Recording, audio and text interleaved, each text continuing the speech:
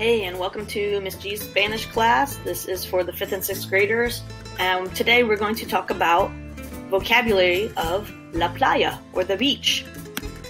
In this lesson, what I'm going to do is I'm going to show you a picture of some kind of vocabulary word that's beach related, and then I will tell you the word in Spanish, and just then tell you what it is in English, and we'll go from there. La playa. La playa, which is the beach. El sol. El sol, which is the sun. El tiburón. El tiburón, or los tiburones. The shark or the sharks. La ola. La ola, or las olas. The wave or the waves. La arena. La arena, the sand. La concha. La concha, or las conchas. The shell or the shells. La cubeta de arena. La cubeta de arena, the sand pail. La pala. La pala, the shovel.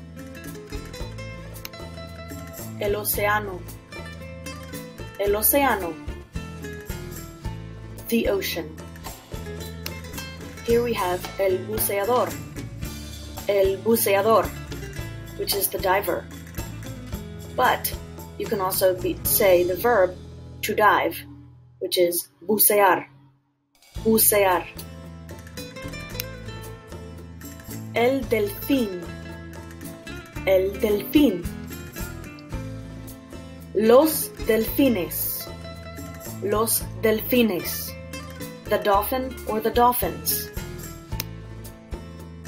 Nadar. Nadar, which means to swim. Or you could say bañarme.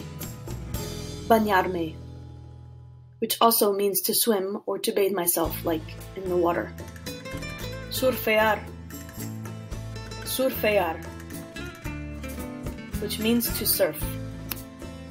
I want you to know that I have put all singular nouns in the dark gray, all plural nouns in the dark blue, and any verbs or action words I have put in green.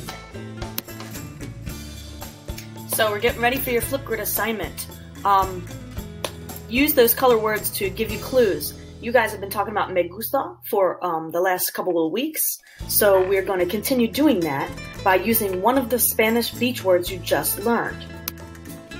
Your assignment is to tell me one thing you either like or dislike at the beach in Spanish.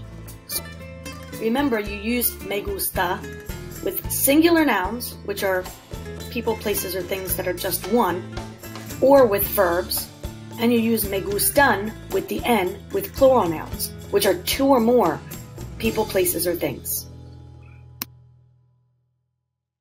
So for example, if I wanted to say I like the shells or I like shells, I would say me gustan las conchas. Don't forget to submit your Flipgrid when you're done. Sentences. Use these as a guide. You use me gusta or no me gusta with the following words, and then use me gustan or no me gustan with those following words.